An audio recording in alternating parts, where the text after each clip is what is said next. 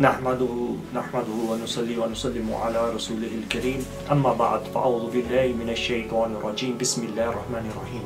So the question is it permissible to brush your teeth whilst you are fasting with a roza or not?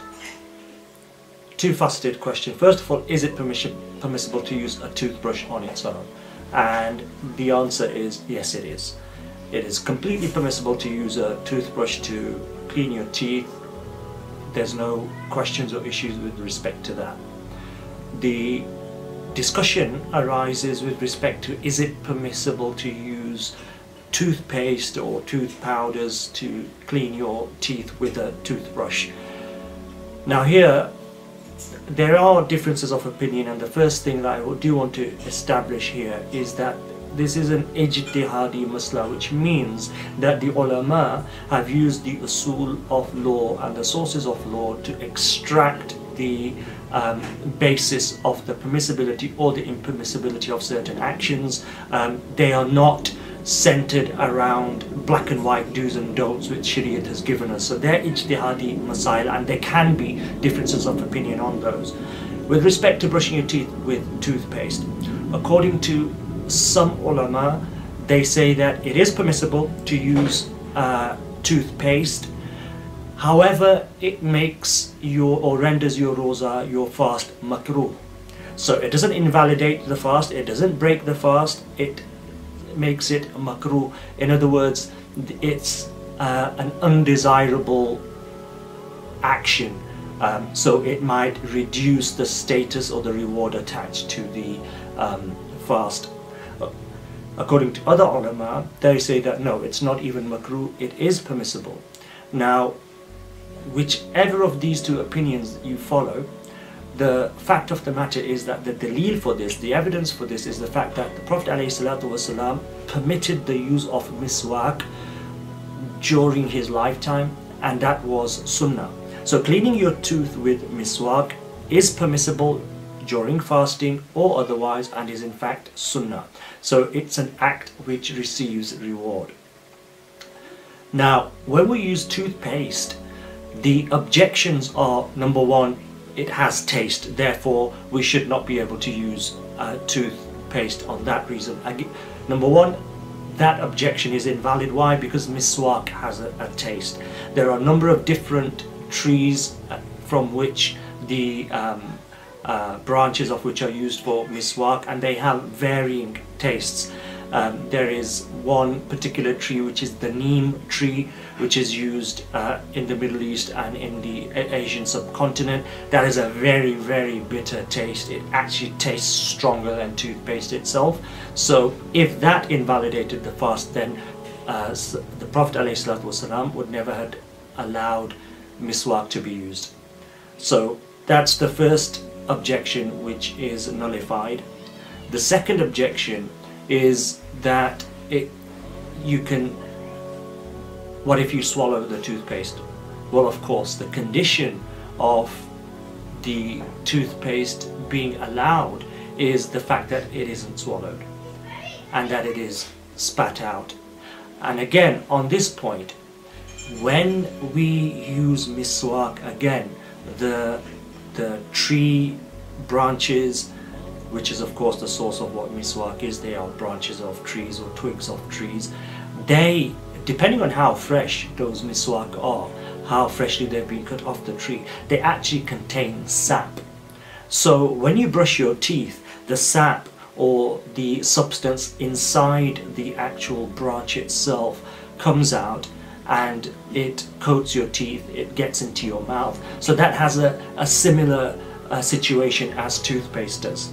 So again, if sap comes into your mouth, or fibers of the miswak come into your mouth between your teeth, then we do not swallow them. We spit it out. Likewise with toothpaste, we spit it out and we ensure that it is all spat out. If there is any issue where the toothpaste is swallowed, that would invalidate the fast, that would break the roza. If you are unsure and you think that, well, I can't be sure that if I use toothpaste I won't end up swallowing any. If you're unsure, you can't guarantee that you won't be able to not swallow the toothpaste, then refrain from using toothpaste and don't do your toothbrush with toothpaste. So that in a nutshell is the masla with respect to brushing your teeth with toothpaste during Ramadan. Essentially it is permissible. However, if there's a risk of swallowing your toothpaste, then don't do it. And on the back of this, I just want to mention that some people say, well, brushing your teeth, obviously it leaves the fresh smell of the mouth, of the toothpaste, of the mint, peppermint, etc. What about the hadith of the Prophet ﷺ that the smell which emanates from the mouth of the person who fasts is more delectable, it's more desirable to Allah subhanahu wa ta'ala than the scent of musk?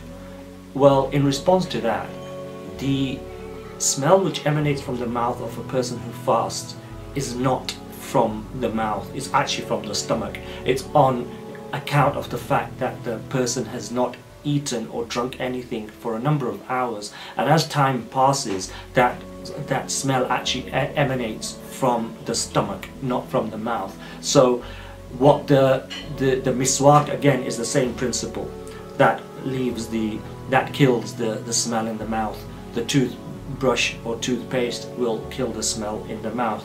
But what you will find is that after some time, when the smell of the miswak or the toothbrush has gone, then again that smell from the stomach will continue.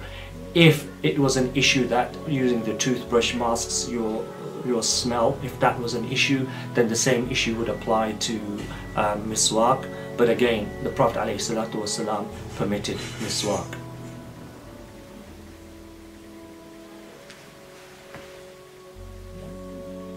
Another point that I do want to mention with respect to this is that water itself also has a taste.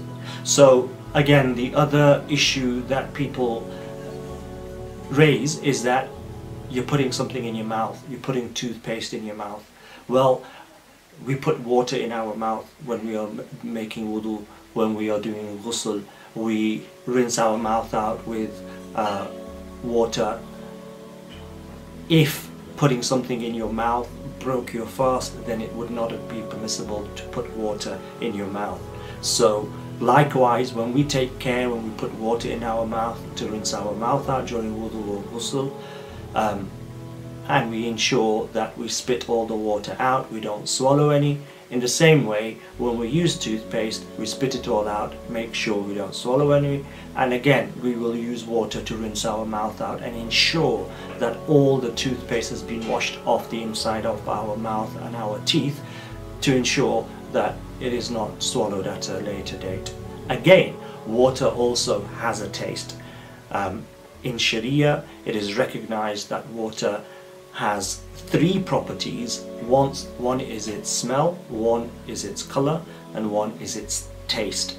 So again, if tasting invalidated the fast, then washing your mouth with water would invalidate the fast and break the fast, but it doesn't.